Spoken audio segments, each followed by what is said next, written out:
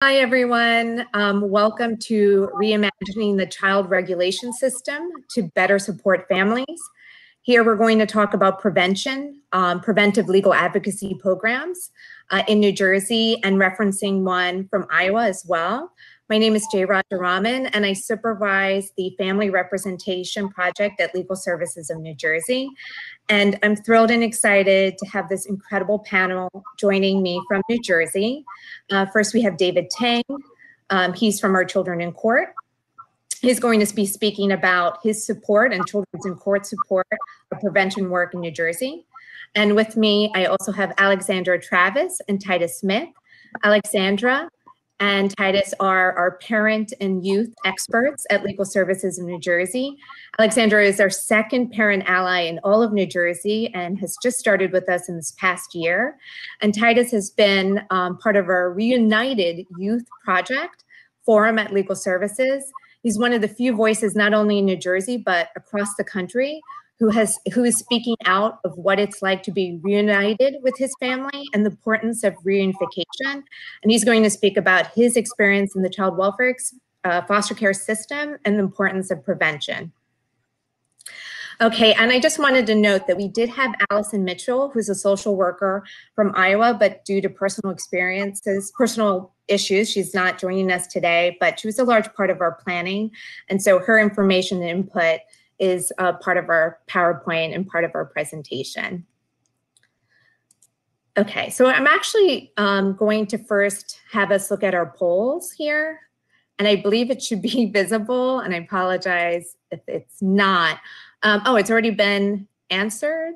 Is that correct? I think it looks like right now, based on the polls, if this is correct, is that 50% pre-petition program in your jurisdiction and 50% is a start one. Okay, all right, so I take that back. It's just been fixed here. Okay, so 11, it's going up, so hold on.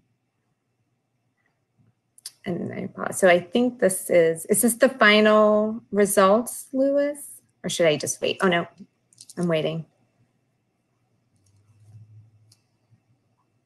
Jacob Electronics.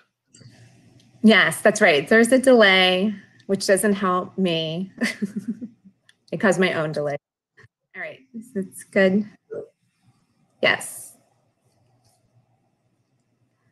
So we'll just wait a second. So I'll let the poll populate so we have a sense of who our audience today. Okay, so what our hope is today is to go over the nuts and bolts of a prevention program. So I want you to take away how to actually develop a program and what it looks like and what is preventive legal advocacy.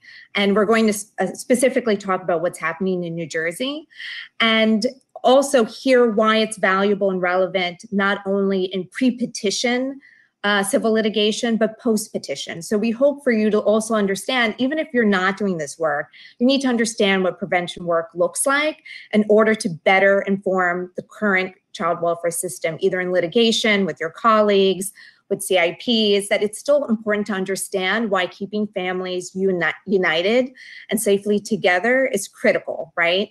And so just to step back, why are we even talking about prevention and why is this connected to poverty? So as we know, poverty and neighborhood disadvantage are the most consistent and strongest predictors of CPS involvement.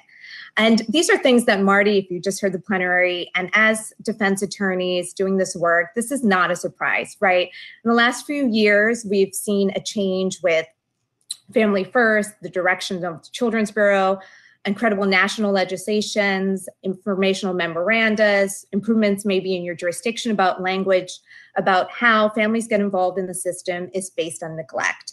And then when we really challenge ourselves, we think about neglect and it's actually poverty, right? It's not gross negligence. These are not children being hurt physically, sexually, or left unintended. All these things that are depicted in the media or what individuals may believe the child welfare system is looking to do or solve, right? We know it goes back to lack of housing, lack of unemployment, welfare benefits, education issues.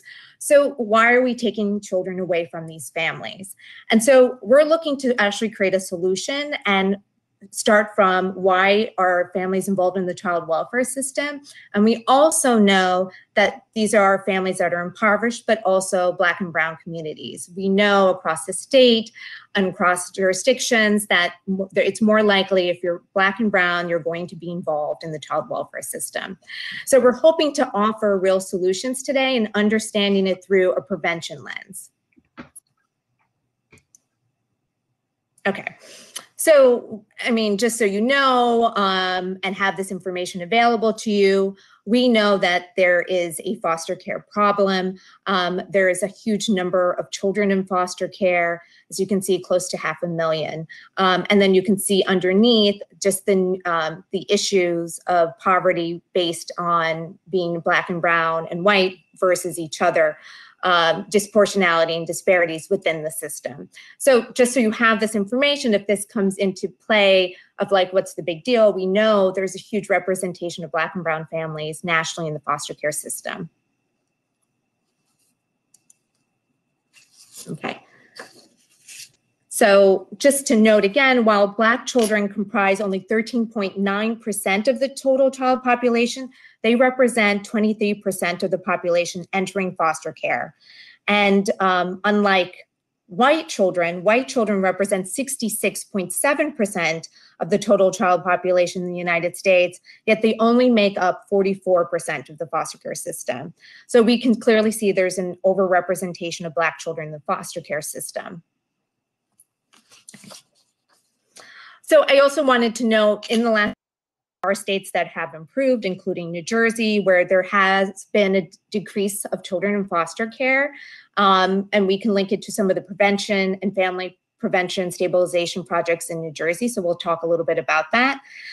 So these are the states that we've just identified. Great if you recognize your state that's involved in the decrease of foster care. And of course, we also want to identify the increase of children in foster care. So I'm sorry for these states here, but there's been an increase in placement in foster care since 2014, 2018. This is the most recent available data on AFCARS.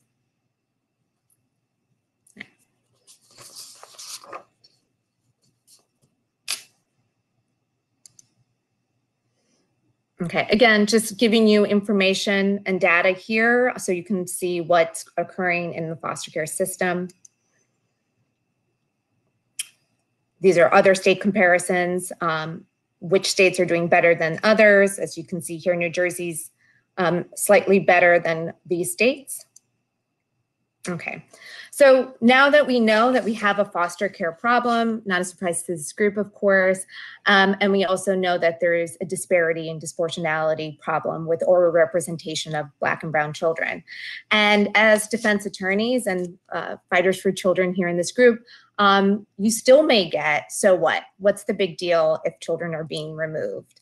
And here, just again, to stress that there's trauma, right? There's trauma caused by parent separation, parent-child separation. And I think this is where we all feel closely connected to. If we knew, and I can just briefly read this, as the research on harm inflicted by separating children from their parents is so ambiguous that the Harvard professor of pediatrics, Dr. Charles Nelson, told the Washington Post, if people paid attention at all to the science, they would never do this. This being separating children from their parents.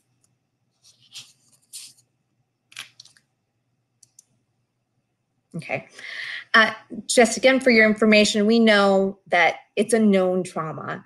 And what type of trauma, just to be concrete, we know that children have experienced intrusive thoughts, nightmares, self-destructive thoughts, plans or actions, and PTSD.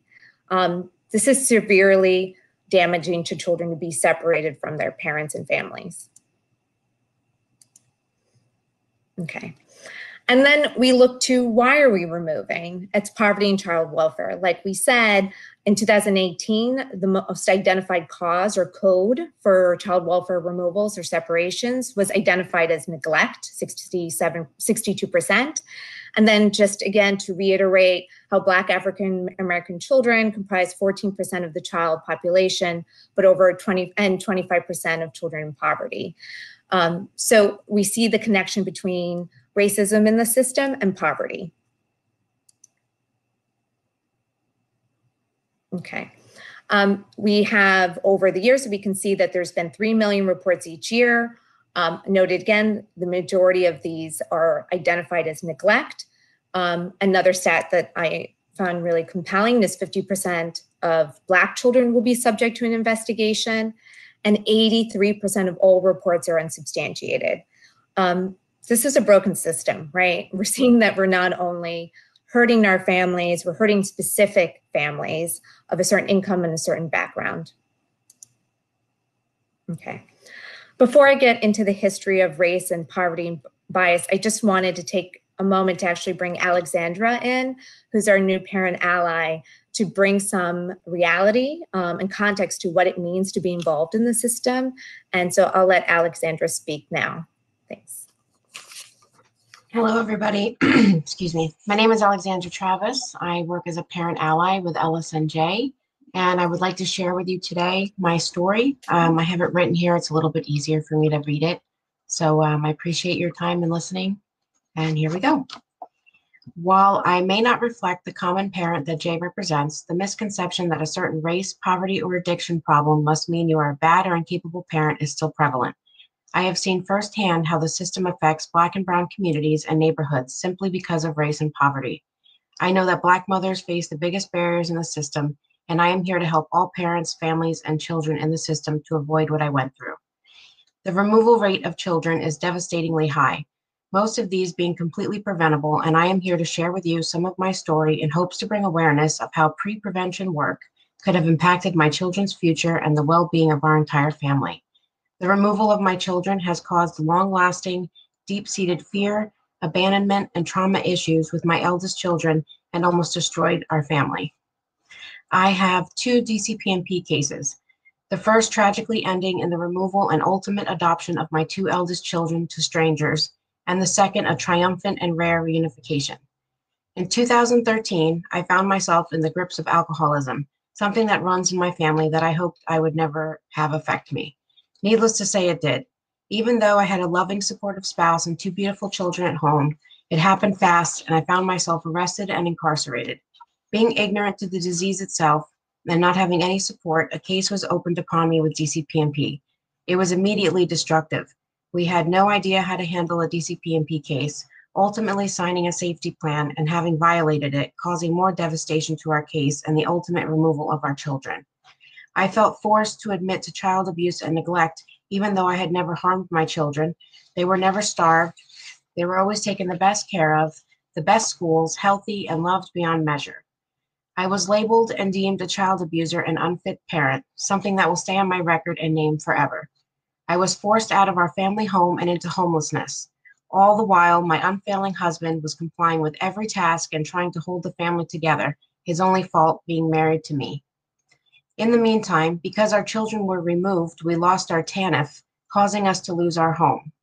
With no help, support, or resources provided, and eventually seeing myself as the problem, I fled out of state, and when we reached our ASFA, which is that horrible time frame they give you to prove you are the perfect parent before they take your children away forever, my husband was seen as incapable of parenting his children by himself, and because of his job and no childcare and that we lost our housing, our children were adopted out to total strangers.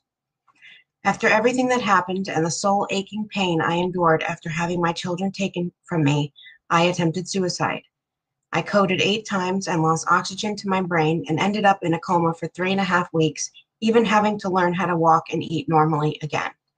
By the grace of God, I pulled through and tried to make some sense of my life and marriage moving forward. We ended up pregnant with a new baby a few years later, how bittersweet that was, but simply for the fact that we have had prior terminations, the state automatically opened a case and stepped in to take this next child from us. This time I knew what they were ultimately capable of, and I wasn't going down without a fight. They were not going to take another baby away from me. I found a wonderful women's and children's residential program, which happened to be in the same county I resided in, and in hindsight, I could have done this previously with my children had I had knowledge or it had been presented to me. Thankfully, this time around, I had a wonderful attorney who was determined to fight as hard as I was. After a lengthy and uphill battle, I got my new baby boy reunified with me, and I was able to keep my next daughter as well. I feel like had I been able to utilize prevention work, had the support of Allison J, and had the many resources in our community presented and offered to me, the outcome of my termination would have been different, with no removal at all. The work I am doing now as a parent ally would have had a huge impact for me had I had one, and that's why what I'm doing today, being who we needed to the families and children I'm fighting for, could change many futures. I want to end my story with a happy ending many do not get, nor did I foresee I would have. But now I have contact and visits with my older children simply because they needed me. The adoptive parents didn't know what else to do or how to help them, and it's because of this we have contact. My eldest daughter is currently receiving extensive psychiatric care because of her separation and abandonment trauma, and my son is recovering from battling with trichotillomania, which is the pulling out of one's own hair due to a stress response to trauma. My daughter is healing and cannot get enough of us and her 3 full siblings, and my sweet son has a light in his eyes again, and his eyebrows and eyelashes and a whole head of hair. That has to say something. However, from a legal standpoint, they are still not mine, even as much as they want to come home. Too often, we don't see beyond what we think we know about the child welfare system, and it goes so much deeper and longer than that. Today, as a supported, empowered woman, I am able to be fully present and my best self for all of my children and in my work as a parent ally. With pre-prevention work, we can save many families, and maybe mine wouldn't have had the same fate. Thank you so much for your time. Thanks, Alexandra. And we're going to hear more from Alexandra. And feel free to drop comments and questions in the chat and support Alexandra and Titus. And I usually say this, and I apologize. I just wanted to note that this is safe space. Alexandra and Titus are sharing personal parts of their story, and it's up to them what they want to share. We work on strategic speech, presentation, and strategies on that. But Alexandra actually said, I really like sharing my story. It empowers her, and she's no longer shutting up, and she wants to share it. And so I said, this is you. This is for you, and I'm so proud of you. And I have to share, Alexandra just had a baby, and she's with us today, still fighting and working on cases without missing a beat. And like I said, you're going to hear more from her. But I just wanted, Alexandra wanted to really illustrate, as she keeps saying to me as a parent ally, I wish I had prevention. I wish I had someone like me, a parent ally, or our other parent ally, Aisha. I wish that there was someone that could help me with benefits and housing. I can't believe they made my husband sign a safety plan that made no sense. So the other point of poverty and these issues is, of course, racism. And again, you're going to have this PowerPoint available to you, but just wanted to hit on some of these slides. You know, we can talk about racism in the system beginning with colonization and slavery, but I'm just going to start a little bit further down the timeline with the orphan train movement. The link between poverty and the child welfare system began with the orphan train movements in the 1850s. In 1849, 3,000 children were homeless, and they were shipped out of New York City for employment and other projects throughout the country.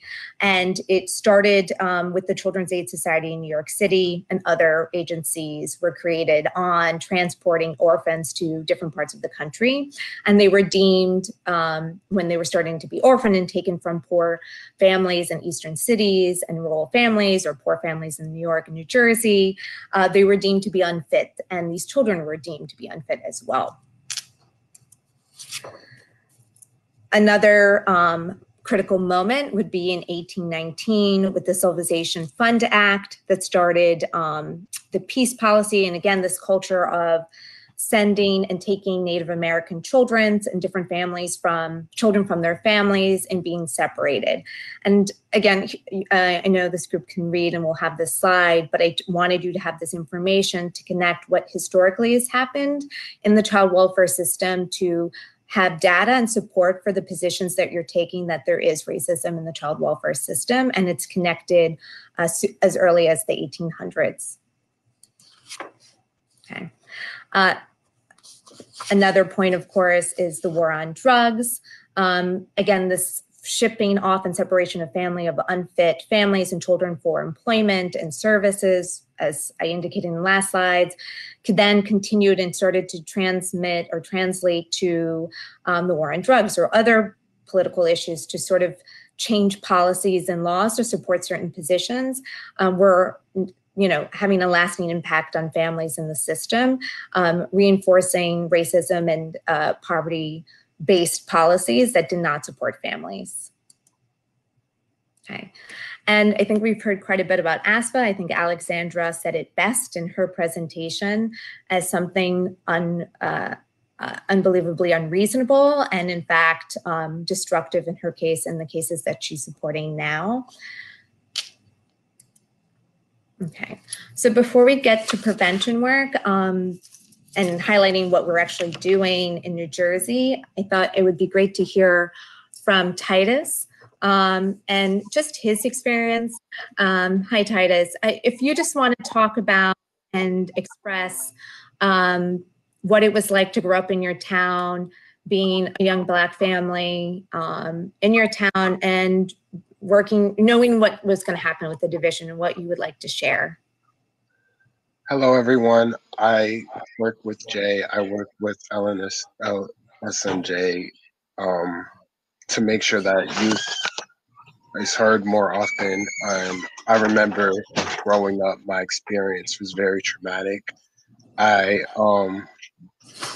We were always kind of being threatened that we would be removed from our home, and that was one of our biggest fears growing up. And I felt like if we did have prevention, we would be in a totally different place mentally and emotionally where we are now, myself included in my family. So what I went through growing up in Maplewood, the town was like a dominantly white town, and we often felt like we were excluded in the community overall. I know I did growing up.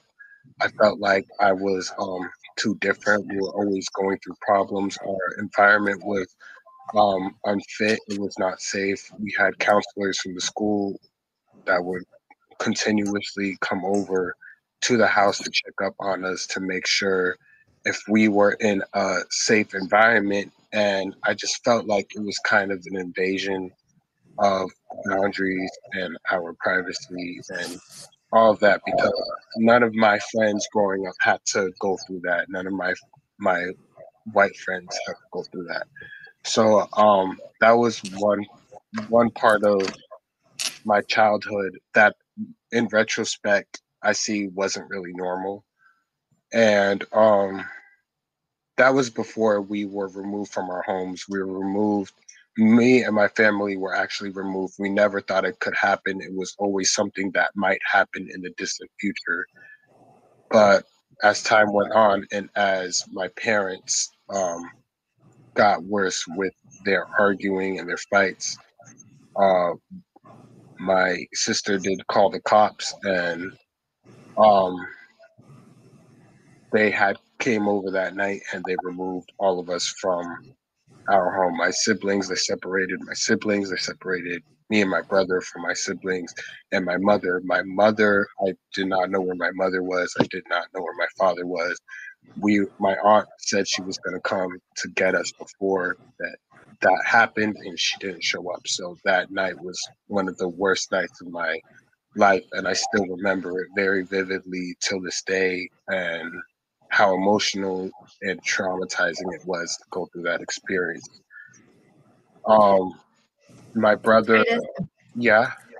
No, sir, Titus, in our conversations, you've always you've raised how you had a good friend that was going through really similar things but she was a white person. Oh, yes. Yeah, did you want to, yeah, I know that was something that you always felt she needed help, but that wasn't what happened. That was one example. I actually, growing up, I didn't have a friend who did go through that, but later on when I was in high school, I had a friend who I found out was white, who was going through situations that I wanted to help her and just kind of tell her that it was going to be okay. And she actually wanted child welfare. She wanted Titus to kind of get involved with her situation, and they would not help her for some reason. I didn't know why, but she was white, and it was actually really hard. She actually never, till this day, they never got involved with her or her situation at home. She was going through a very toxic situation at home, and they never intervened. But with my situation, they were always on us. They were always trying to intervene, even though we were extremely hostile towards them, and we did not want any type of situation that would result in our family getting separated because we felt we didn't need it. So that's just an example of how you could see with a white family, you have a very toxic situation. They do not get involved. And you have a black family who is hostile towards them, who does not want any help or really call for help, yet we are kind of pressured in a way for them to get involved with us. So that's just an example. Titus, you've said to me too, what stood out for you was the difference how they treated your mom and your foster mother at the end, Tanya, who was a white woman. Did you want to share about how you saw your mom being treated so differently? Yeah, so with Tammy, and she helped us out so much. She was she was fighting for us, and she made sure that we actually reunified, that we got back home with our mother. But they gave my mother an extremely hard time. They said she had mental issues, all sorts of things. She was fighting for us. They gave her a hard time in court. They gave her a hard time. She had to go through prison, a bunch of different things that I felt she should not have went through. But they gave her an extremely hard time before they let us get reunified. Tammy really had to fight for us in order for us to reunify. So, yeah. No, that's so powerful. And as I feel really lucky that I was a part of your case and seeing how the system treated your foster mother, who was really incredible, but they really listened to what she said versus what your mom was trying to do, right? Yeah, exactly. Thank you, Titus. And we'll be going back to you about prevention also. So the first part of this presentation is in hopes of to supply you with the information and data of why prevention work could help what happened to Titus and Alexandra, and why they're so passionate and committed to working with legal services and anyone who's listening on keeping families together to really prevent what they went through. As we know, poverty is not abuse or neglect. It's defined often in most jurisdictions as not being abuse and neglect, and there's exceptions and frameworks for that. As we did identify throughout this presentation, that's just not true. Poverty is usually the trigger for removal and separations. Okay, so why is prevention work the solution, and why do we feel like it's part of the anti-racist system of something that we could do, being more anti-poverty, anti-racist, anti-caste? So our program at Legal Services of New Jersey started in 2018. The agency is over 50 years old, and there's always been a relationship with the division on receiving referrals or reaching out to them on saying, hey, we have a family that we're working with that is concerned that their children are about to be removed, and it's about eviction, it's about losing their benefits, it's domestic violence, it's mental health, but it's not a safety concern. The children are doing really well, and they're feeling threatened. They're feeling like their children are about to be removed for a civil legal issue, okay? And so we would call the agency and say, this is what's happening. You should not be threatening removal or separation. In fact, we can work with this family, provide civil legal assistance, and keep this family whole and out of your range, right? And throughout the years, it worked. And we had, throughout different administrations, we've grown into a positive relationship. What changed in 2018, it was a similar call to the current administration, where we had to be evicted. And the assistant commissioner said, hey, we actually get tons of these cases. We have a lot of eviction cases. We have a lot of welfare issues. Can we refer all of them? And so within, we'll never forget, it was on a Wednesday, she sent out a blast email to all 21 counties, all the area directors, saying, if you have a civil legal issue related to poverty, especially housing, welfare benefits, domestic violence, please email Jay. And within 3 days, by Friday, we had 30 referrals from one county. And so we were in it, and we were excited, scared, but excited. So what did we do? What did that mean? So immediately it was trying to identify the clients, provide them with legal assistance and advocate. The parts of our process is we would get an email from the agency and then call that client within 24 hours, do an intake, make sure there's no conflict. And then we would have another attorney or advocate who specializes in that civil legal issue, like housing, benefits, unemployment, education, assigned to that family. The trick, or I feel that has worked really well in our case, our cases, is that we also keep a child welfare attorney assigned to the case. So we have a continuous relationship with the division to make sure they're not separating children from their families. We're holding the agency accountable for their actions to make sure that the children remain safely while we also solve the civil legal issue. So we are now well over 300 cases 3 years later. Just many of you are familiar with Vivek Sankran's program in Michigan that we all look to because he started this program several years ago. I believe he had 90 in 3 years.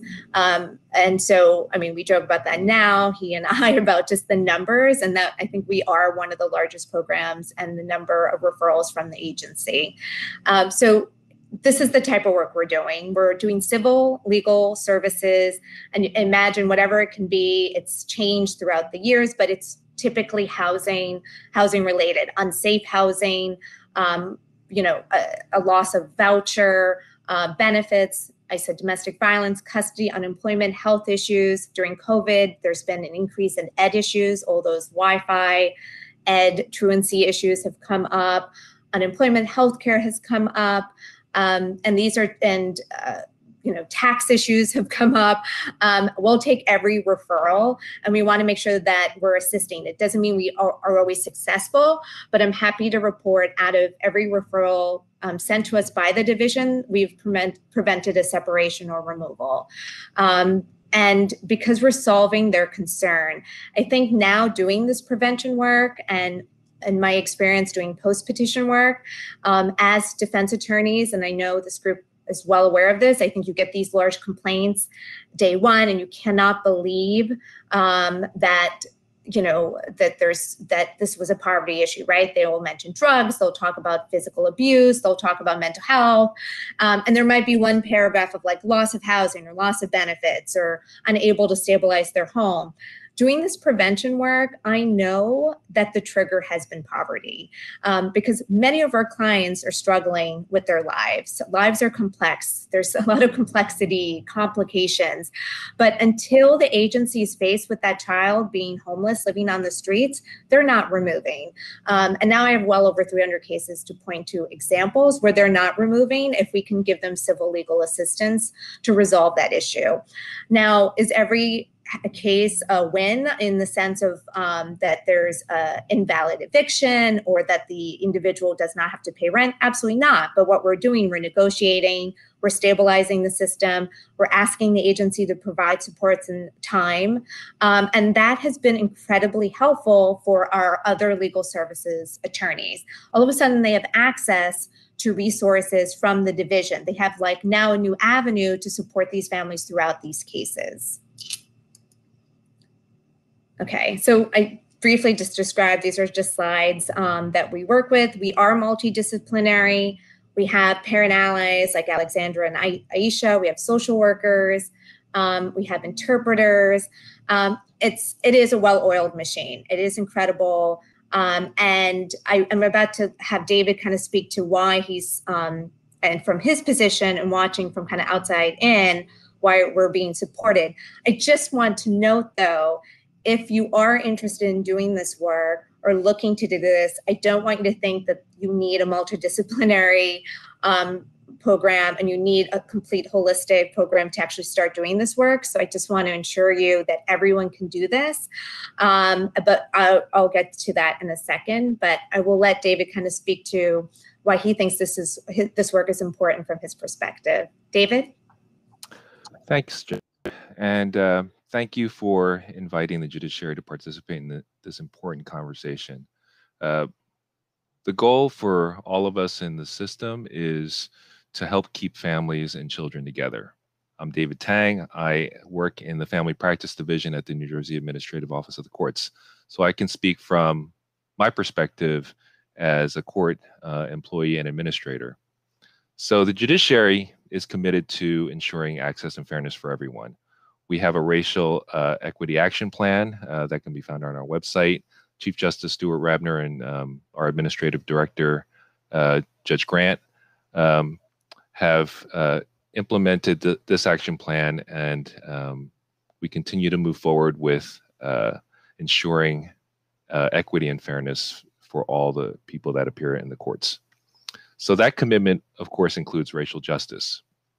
In New Jersey, over the years, we've been reviewing our child welfare data to identify disproportionality and disparities.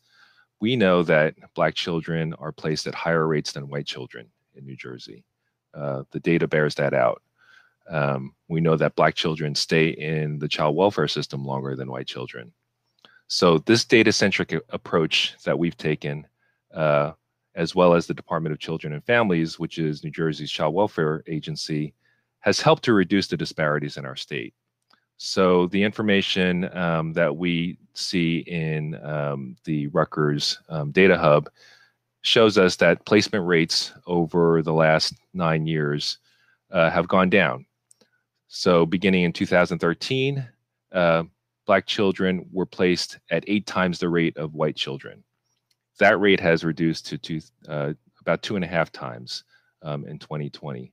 But there's still work to be done. We know that. Disproportionality exit rates have improved slightly, but still remain relatively flat. So in 2013, 44% of Black children exited care, while 29% of white children exited care.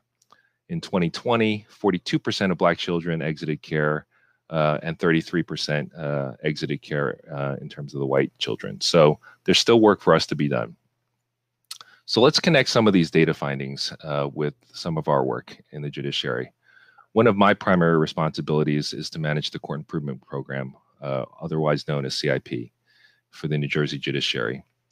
The CIP receives federal funds that can be used to improve outcomes for children and families involved in the child welfare system. CIPs across the country are required to promote continuous quality improvement for hearings, legal representation, and collaboration with our child welfare agencies. So we've included in New Jersey in our strategic plan ongoing training on racism, race issues. We've dedicated positions on reviewing race data. And through the CIP, we also work with stakeholders to develop projects to help our families.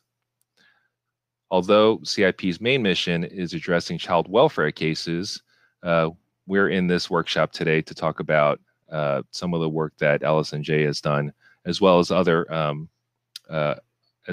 agencies to assist in preventing removals and placements. So the federal government has authorized all CIPs to direct funds to help families avoid involvement in the child welfare system. In New Jersey, we've allocated federal funds to support pre-petition work to prevent placements. Jay's described some of the things that her group has done. LSNJ applied for and received CIP funding to provide legal representation to families so that they will not be separated. We expect the data to show us that the upfront legal work that Jay's described will result in fewer family separations. This is also important because a disproportionate number of those families represented by LSNJ are Black or Brown, as we've discussed.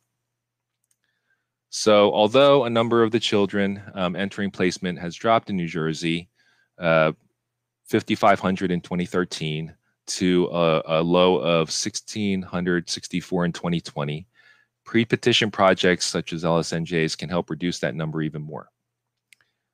We know that there are a number of families who are separated due to neglect, which is a reason that's indicated under the federal, I guess, categories for removals, and a complaint would be filed for that reason. Some of those neglect filings could have been related to housing, welfare benefits, or any other number of non-abuse issues that Jay has mentioned. If there were legal representation on those matters, those families could have been kept together. If that upstream work could be done, those child welfare complaints may never have been filed or necessary.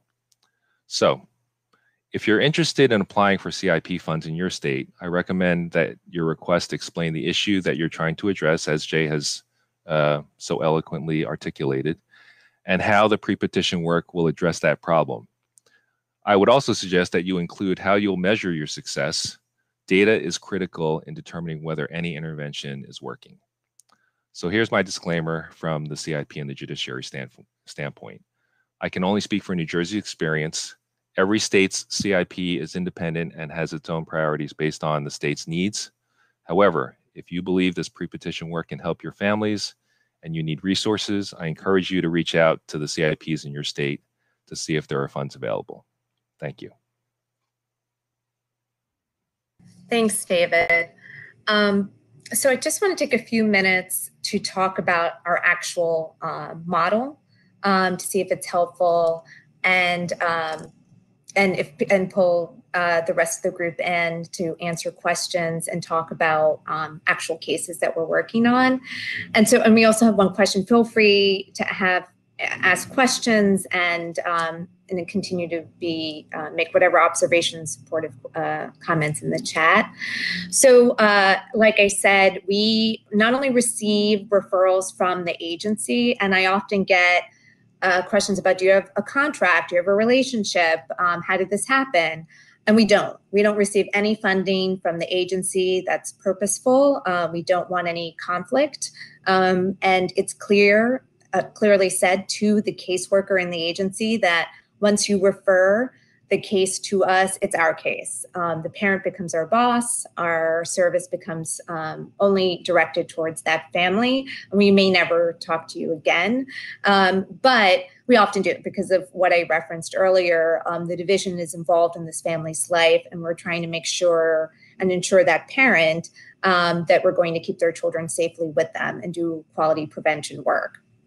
And so the question is, what type of cases do you take or get screened out, and do they go somewhere else?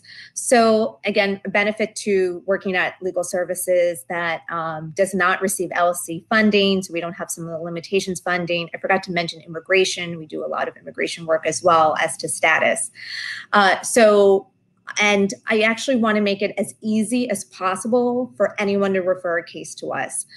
So we used to even have like a form. We got rid of the form. I'm taking texts. I'll take an email. I don't really care. It's like, send it to me with their name, brief information of what the issue is. We're actually tracking that more out of interest to see if the division is identifying all the issues or how they identify the issues, and then we do our own intake, right? But we want that information, we track that, and we make it as easy as possible for them to email. We have a dedicated email, we have a dedicated hotline. If they don't email to those places, they can text me. We'll get it done. We promise the caseworker within 24 hours, we'll do that intake, contact that client. And we are tracking the data the way David has suggested, from not only of interest, but to make sure that we are supporting families in a real way. It's like I said, we're kind of interested in what the agency sees as concerns and what the family sees as concerns, or if they're really concerns, right? Part of it is empowering the family voice and hearing from them. And like I said, I never, and throughout all my years, have felt there has been a reason for separation. They're just struggling, they're living. And so they really want a good attorney who's going to fight for them. And that's really what we're providing. It's like, oh, I wish someone could look over this lease. I don't know if I owe this much in non-payment arrears, right? I have a credit charge that if I could expunge, I can get this new apartment. I wish I could call an attorney. That's what we're doing. And I'm not exaggerating or trying to describe things that we're not seeing. These have been the issues. And so going back to the numbers, when we got 30 cases within 3 days, and at that point it was just me and my colleague, we were still able to handle the 30 cases, a lot of them by ourselves, and I'm not a housing attorney, but a lot of it was negotiating with the landlord's attorney. I was negotiating with other entities to try to work it out and solve it. And as we know, right, from what we just talked about, I'm hearing from Titus and Alexandra, these families are exploited, they're marginalized. So their child welfare poverty issues extend to every part of their lives. So I can't even tell you, some of the eviction arrears would be like $20,000, but they're in subsidized housing. So they actually owed like $900. This happened time and time again. They would lose their Section 8 or their voucher because they failed to submit documents. Like they didn't have a scanner, they couldn't print things out. So we would write a letter, print out the documents they need, and that would resolve the voucher. This is a common case issue. I wanted to actually have Alexandra get pulled in. She's working with a client, Miss LC, and kind of describe the work that she's been recently doing and supporting this client. Alexandra? Hi, yes. So I'm working with a client who's fighting for custody of her kin, where housing is the issue that she's facing. And there's a lot of barriers because she doesn't yet have the children, but it's necessary that she acquire adequate larger housing.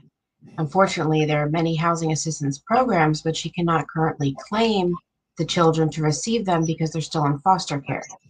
And sadly, I'd like to note that they're separated from each other. So it's kind of like a catch-22. There are so many resources that are available out there. However, they're not avidly presented. And it's taking parent ally work and Allison J to navigate these avenues to help her succeed and help prevent losing more children to the system. Alexandra, can you describe what you've seen in the actual housing search and some of the things that you've had to actually do for her or with her to navigate the system? So it's hard when you reach out to like community resources because they're more adept to helping women with children. Again, the barrier there is she doesn't yet have the children. So that's a roadblock.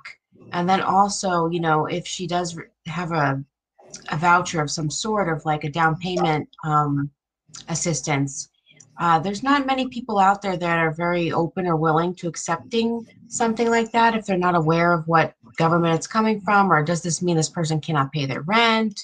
Does this mean this person is like, they just think all sorts of lowly things when you're coming at them with like a government issued assistance. And then also, a lot of the other ones that were presented are through realtors. Realtors are going to be looking at credit. And, when you're just a hardworking woman, you sometimes, you don't have the best credit. So we're out of luck there. It's just barrier after barrier. Just kind of looking for the next thing to utilize. Alexandra, as you can describe, she's not only a support for Miss LC, she's like in the weeds. She's calling these places. She's looking up resources. She knows where to go where caseworkers don't know. She knows what it's like to be a parent. And I think some of the things we've talked about, right, Alexandra, where I think even one of the first steps when you're connecting with the parent is to build trust, right? So we're being referred by the agency to reach out to legal services. And we've decided that we want to eliminate any stress to the parent, right? So we don't ask, we actually suggest that the caseworker gives us the information directly and we'll call the client. This is so the parent doesn't feel like this is another burden or another barrier. And within the first few minutes, the advocate has to express to the parent that we're not working for the division, we're working for you. This is confidential, this is privilege. And that's actually really hard. And I raise this because this came up as a question or related to one of the questions about pre-petition advocacy being related to reasonable efforts. And so, you know, kind of working back to that, we have to make sure that the client knows that we're your attorney. We have a separate retainer between you and I, or for whatever services we're providing. So that's one of the trust issues that comes along with being referred by the agency, even if you're a separate attorney. We've gotten really good about expressing that pretty quickly, and it really helps with Alexandra being there as a parent. And I just want to note why it's been critical to have Alexandra and Aisha. They have been my go-to in a lot of this work. They're able to kind of support me in understanding the issues, because sometimes I do have parents who are struggling and they may say to me, I actually just don't want to get an apartment. I'd rather get this apartment because I know down the road I can afford this. And so this is something that I've learned, and Alexandra's been really helpful, and Aisha's been really helpful in understanding that. Some things with the LC case is, as Alexandra pointed out, was her credit. She has a prior eviction, and in New Jersey, in a lot of jurisdictions, you can't expunge prior evictions, even if you settle or have it dismissed or come up with a payment plan. And so that's all public and available. But when we're working with them, what we've been able to do with this case, if she finds stable housing, we've gotten the division to agree to provide first month's rent, the security deposit, and write a letter. We just had, it's the struggle is the landlord, which is what we've been trying to work with and what Alexandra's working with. But we were able to get the agency to be supportive of this aunt. And so our hope is that she'll get the children. As to reasonable efforts, so we have actually made clear to the agency that we're not a reasonable effort. Like sending a referral, we're not in your process. We're not going to be like a checkbox for you to say, I sent them to legal services and they failed to call legal services, or legal services can solve poverty for them. And I just want to back up and say, like, this whole premise of supporting families is that we want to kind of change the narrative here, right? Is that we don't expect this one individual who's been marginalized, who's a single Black woman or a single brown woman in New Jersey, and a highly rich state, you know, there's such financial disparities, that she's able to take on the housing poverty issues of the country, of the world, right? Like individually, if, you know, she's able to secure housing, why would we expect that of her? And that's really what's often being said to our parents and what our parents convey to us. So it's constantly pushing back and challenging this narrative and saying we actually should serve and support them and permit them to do what they need to do as they see their existence to be, and their children are safe. That's like always kind of the pull. And why we always kind of bring the agency and keep them on the hook so they hear that's what's messaged back. We don't use the safety planning guides that they use. We don't use the same forms. We actually have created our own documents, and it's not documents our clients are expected to fill out. We ask the caseworker to fill it out. We make sure the burden's on them, going back to reasonable efforts, that we want to make sure that they feel empowered and the parents feel empowered. Alexandra, do you want to add or wanted to bring up, I know we just talked about safety plans, anything you wanted to talk about? I know you had a terrible safety plan in your case, if you wanted to hit on that. Yeah, sure. You know, they draft up these things, the safety plans. They don't really go too much into detail of what they entail, more so what would happen if there were to be a violation, what the next steps would be.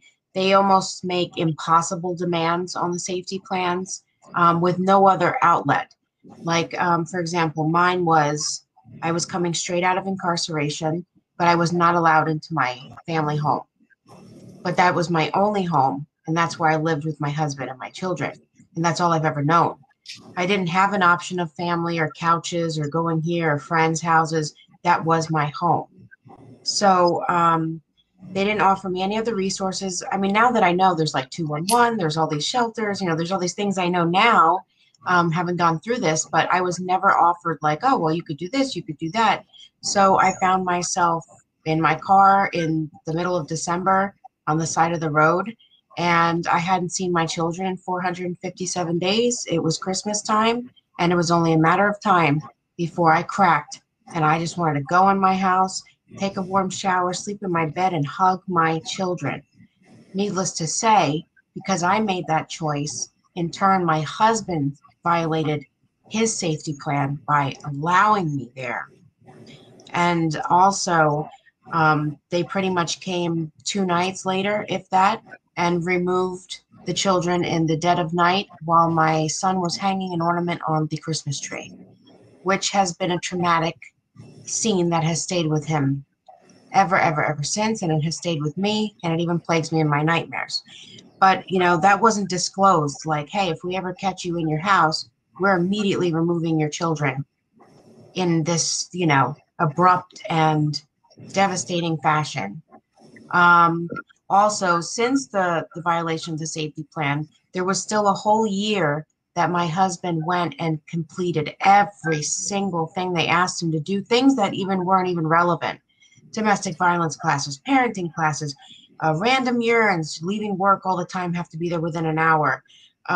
Catholic charity, psychological evaluation after psychological evaluation, just all these things for the following year, just for the violation of safety plan to be brought up at the end of the TPR hearing, the termination of parental right hearing. And in the end, that coupled with the other things as far as losing the housing with the TANF, that violation of that safety plan was enough to where he was an unfit parent. And he didn't even get custody of our children. So it's just like, you don't even know what you're signing or why or what it all entails. And I really wish that I had some legal counsel at that time to realize what that really means. Thank you, Alex. So well put, and sharing that. And I just wanted to ask Titus, I know you and I have a lot of conversations, and we've brought up just the difference, how your mom was treated, and it kind of reminded me what Alexandra was talking about, the difference between your dad and your mom. And this is sort of what we also do in our prevention work, because we'll serve the entire family. There's not a conflict, and only if there is a legal issue, but we think of it as an entire family case. Titus, did you want to hit on that, on the difference between how they treated your dad and your mom? Yeah, so my mother struggled a lot, and my father was often looked at as a good guy. My mother, like I said before, she was they called her crazy. They talked over her. They put her in a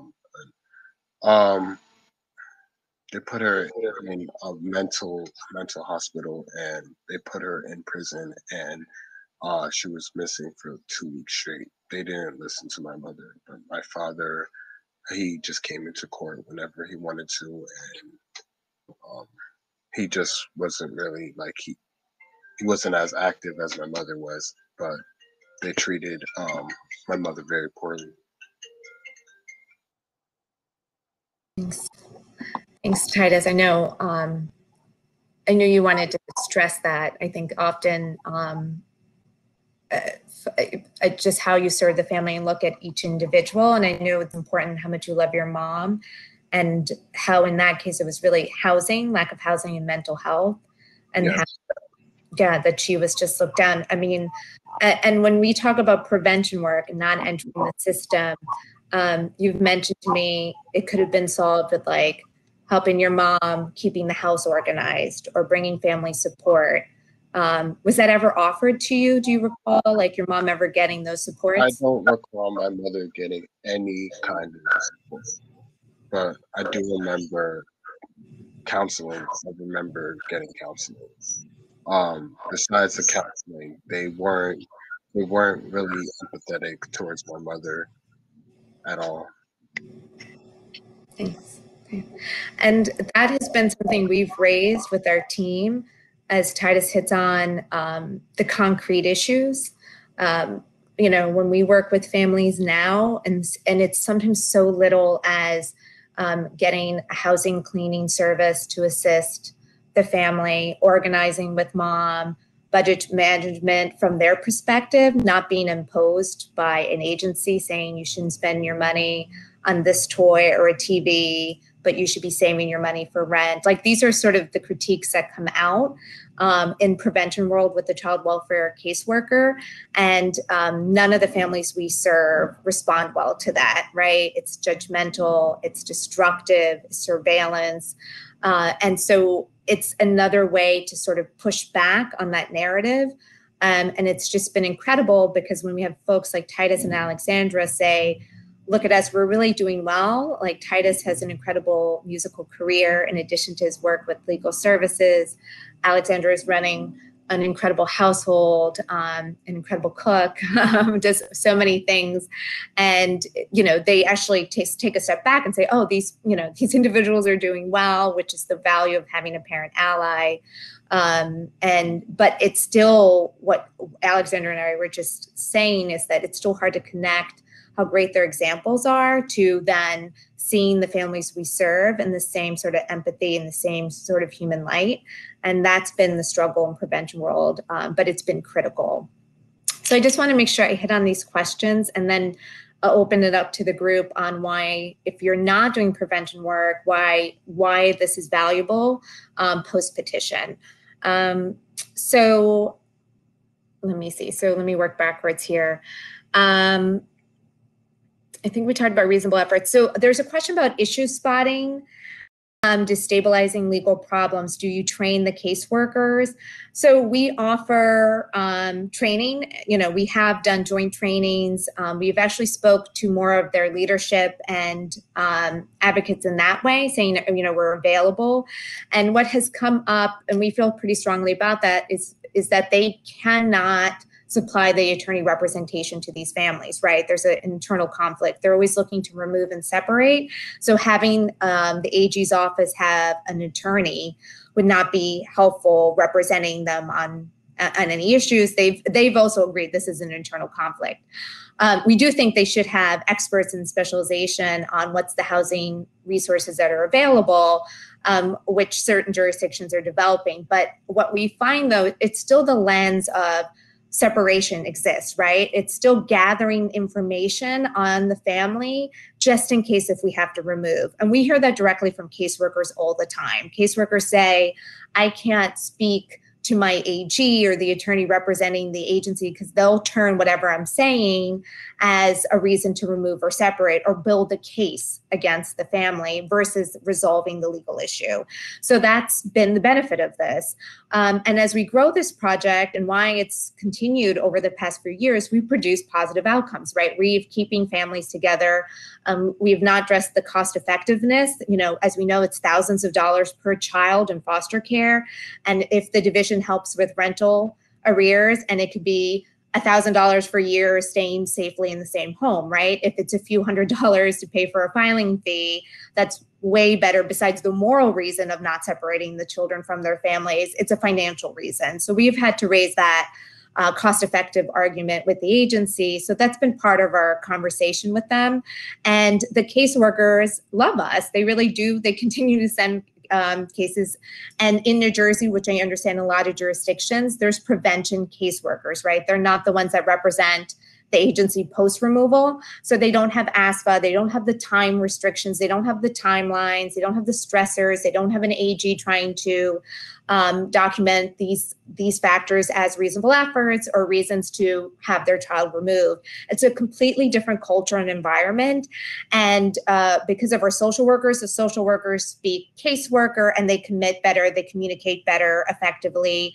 Alexandra's and Aisha will speak to the caseworkers, and they're much more sympathetic, much more understanding with Alexandra versus with me as an attorney. So we have a dynamic here that, again, goes back to family focused, family serving prevention work versus post-petition work.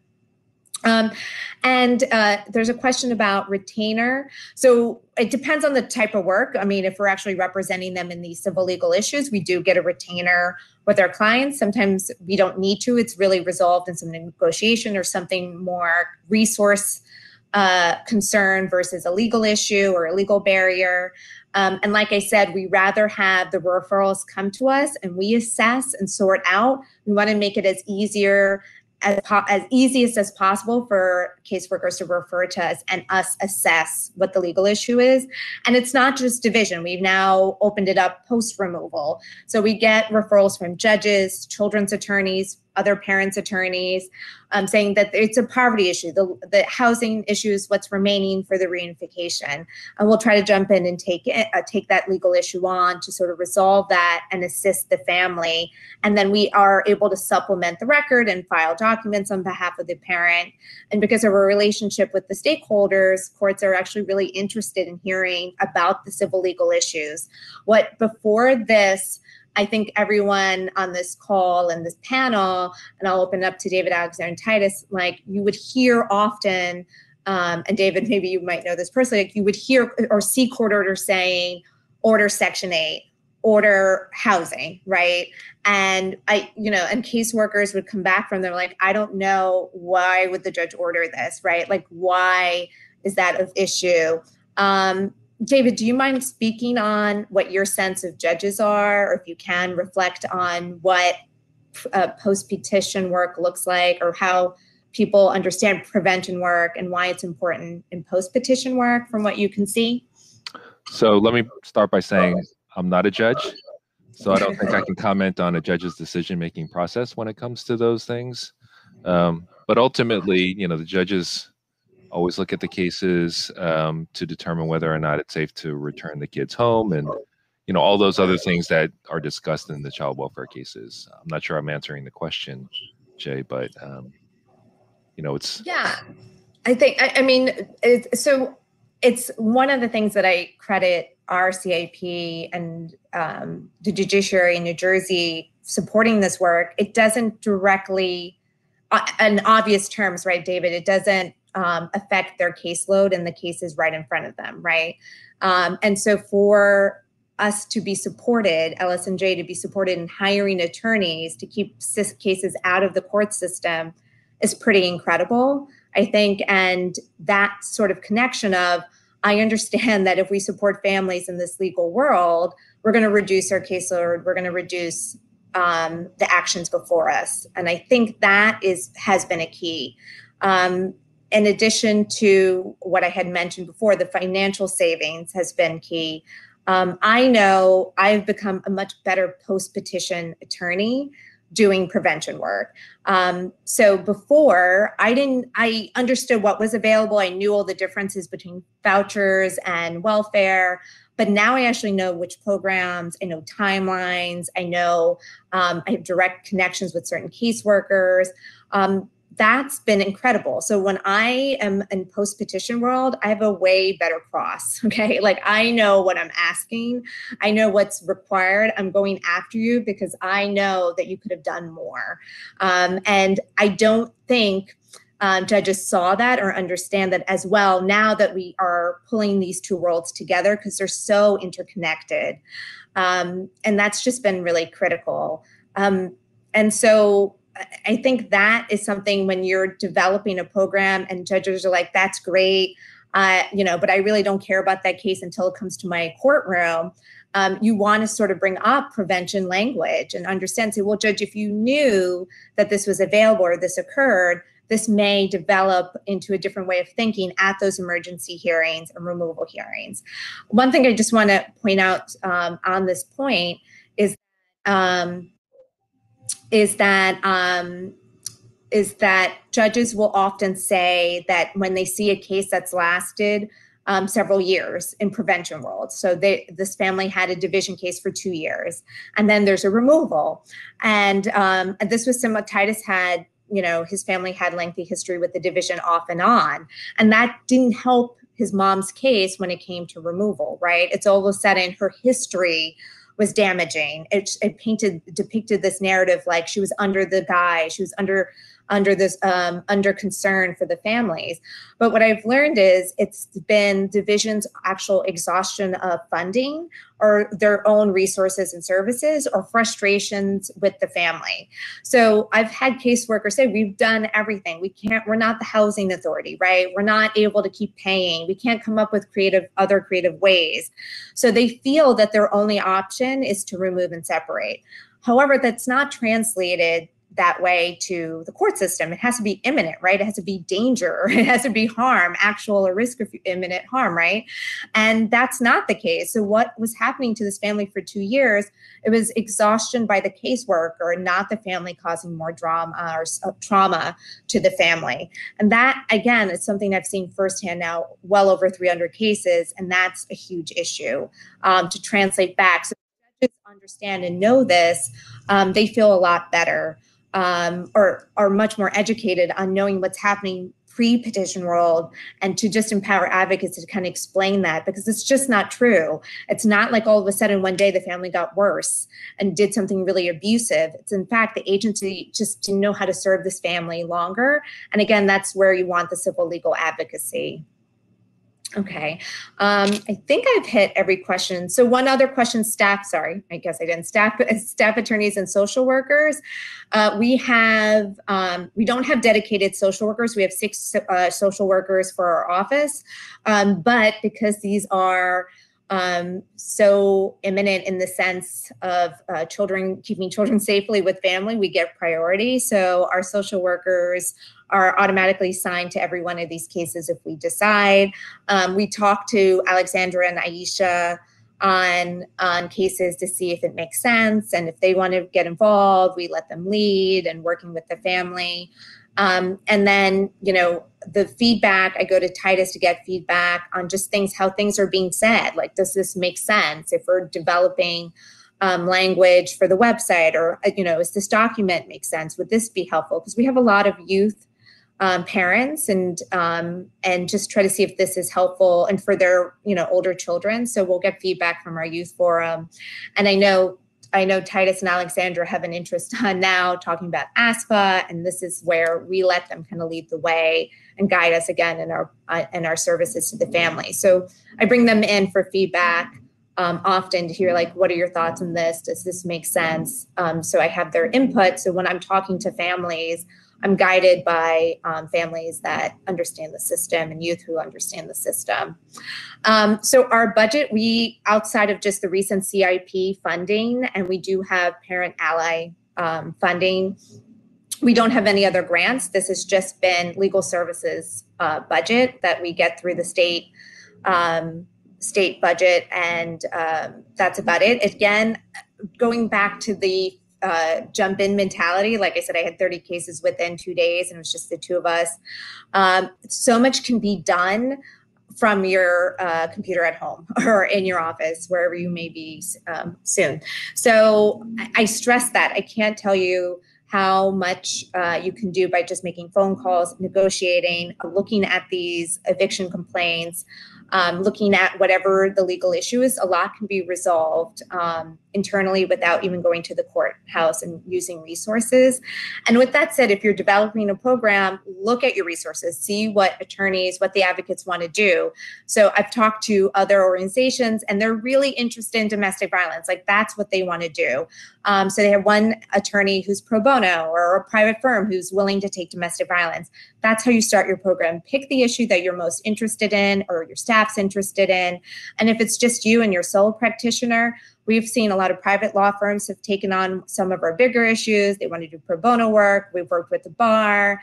We've worked with other community providers who've been interested. So if there's a conflict or we can't do it immediately, we have expanded outside of legal services because there's an interest, not ever doing child welfare cases. No one wants to do what we're doing post-petition, but everyone's really interested in, like, you know, the 1-day court hearing or 2 days in court, or calling an administrative law judge to resolve a mistake, filling out unemployment documents, explaining unemployment benefits, all the CARES Act provisions, that we've been able to outsource, and you'll be surprised how interested advocates like doing that. So I just suggest, and I'm happy to talk to you more about that if you work on wherever you are on the spectrum of these issues. So we just have a couple more minutes left, and I just wanted to let the rest of the panel, if they have any closing remarks, and I'll start with Titus, if you have any thoughts or if you want to say anything about prevention or just your perspective, Titus, from a youth perspective. No, my perspective on prevention. Or whatever you want to say to close this out, Titus, if there's any last thoughts. If not, you don't have to say anything either, whatever you want to say. Not anything's coming to mind right now. Perfect, that's fine, thanks. I love that Titus is always honest, and I always want to make sure you have a chance to speak, but that's fine. Thank you. I love it. Alexandra? So I just think in looking back, seeing all the places that prevention work could have been put in before my kids were removed, there were so many different things that could have been offered to us, different resources like you spoke about, just compassion, empathy, just trying to see like how can we help this family, because we were good people, you know, we loved our children, we never harmed them. You know, we just were struggling here and there. We just needed a little help. It would have gone a long way. And as you can see now, you know, my older children are very damaged from the removal. And, you know, we've just got to stop that, because it does go so much further than, oh, let's just remove. Do you check on these kids in 5 years and see how they're doing? You know, you would know that they're suffering and that they're traumatized and that there's nightmares and that there's psychological issues and pulling out their own hair. And this is all because they've been separated from their parents. And as I can attest to, a little bit of recovery and somebody lending a hand out to me and a hug and healing, this is what that looks like. And I have had the most beautiful life the past few years, just fighting to get back everything I lost, and fighting to find and help my children, and fighting this good cause, and just being a upstanding human being and a beautiful woman inside and out. And this could have been me many years ago without suffering. So my hopes are just to help other people not go through what we did and be who we needed for them, so that hopefully children will not have to be taken away. And if it's something as simple as a housing resource or transportation, or just re-encouragement or anything pointing in the right direction, could save the whole case, the whole family. That's just what I hope to do and bring light to. I don't think we could follow. David, I don't mean to cut you off, but if you have nothing to add, I think we're out of time, if that's okay. No, thank you again, Jay. Thanks, everyone. Thank you. Take care.